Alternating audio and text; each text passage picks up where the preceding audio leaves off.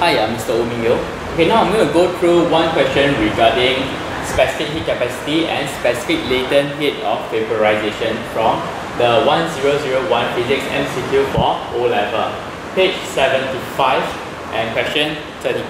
And this question reads, a 2 kg copper ball at 500 degrees Celsius is thrown into 0.5 kg of water at 60 degrees Celsius.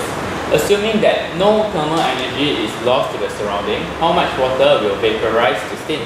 We are given that the specific heat capacity of copper is 400 joules per kg per Kelvin, and specific heat capacity of water is 4000 joules per kg per Kelvin, and the specific latent heat of vaporization of water is 2260000 joules per kg.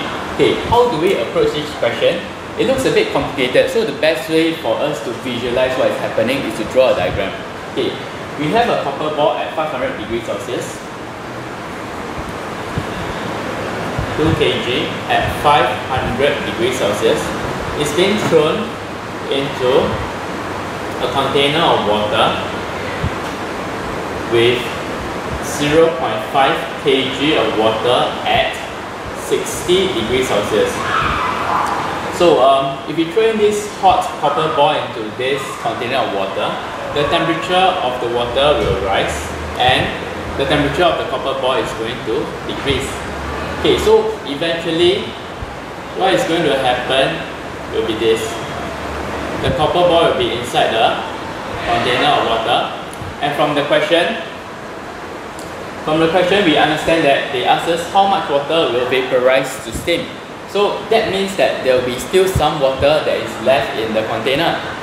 So in this case, if there's some water that is still left in the container, the temperature of the remaining water must be at 100 degrees Celsius. And since the copper ball has reached a thermal equilibrium together with the water, the temperature of the copper ball will also be 100 degrees Celsius. Okay, so now let's try to form an equation.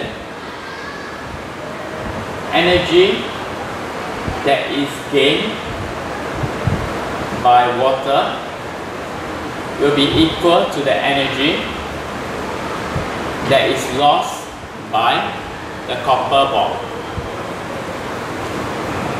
Okay, so what is the total energy that is gained by the water? It will be the energy that is taken in to raise the temperature from 60 degrees Celsius to 100 degrees Celsius, plus the energy that is used to boil off some part of the water. Okay, we call this the vaporization energy, QV. Okay, and the energy that is lost by the copper ball will be the energy that is lost as the temperature decreases from 500 degrees Celsius to 100 degrees Celsius.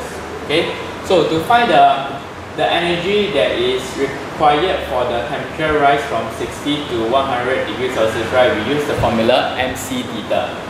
Okay, the mass of the water multiplied by the specific capacity of water multiplied by the temperature change of water is plus the energy required for the vaporization will be mass times the specific latent heat of vaporization, which is this. The mass we don't have, so we represent it with letter N multiplied by LV is equal to the heat that is lost by the copper ball when the temperature decreases by 400 degrees Celsius. So this will be mc theta as well, the mass of the copper ball multiplied by the specific heat capacity of copper ball multiplied by the temperature drop of copper. Okay, so now let's fill in the numbers. Mass of water is 0.5.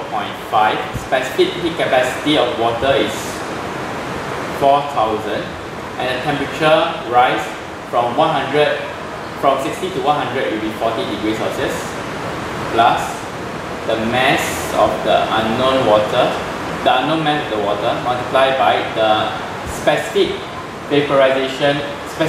latent heat of vaporization of water, which is 2260000 joules per kg. So we times is equal to the mass of the copper, which is 2, specific heat capacity of copper 400. The temperature change from 100 degrees Celsius to 500 degrees Celsius, it will be 400 degrees Celsius. Okay, let's not put in the unit yet.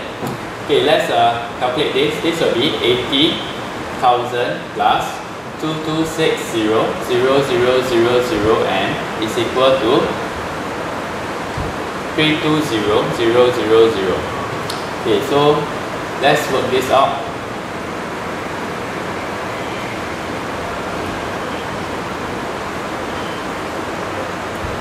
$320,000 minus of 80,000, I will get 240,000, and M is equal to 240,000 divided by 226,0000. I'll get the unknown mass of the water that is vaporized to be 0.106 kg.